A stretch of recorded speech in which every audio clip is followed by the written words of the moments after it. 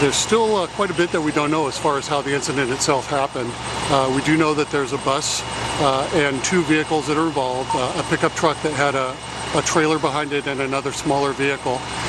It looks like between all of the vehicles we're looking at probably right around 43 persons involved, and unknown exactly how the incident happened, but we do know that the vehicle, the bus, had rolled over, and there are some very significant injuries as a result of that. We believe there was 38 persons on the bus plus the driver.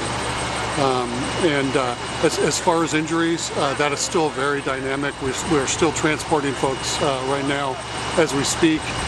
We do know that the initial classification showed 7 persons in what we consider an immediate or a critical category, and 11 walking wounded. We know that there are several DOA patients or dead patients. We don't have an accurate count on that yet, so we're not really releasing a number. We don't really know yet.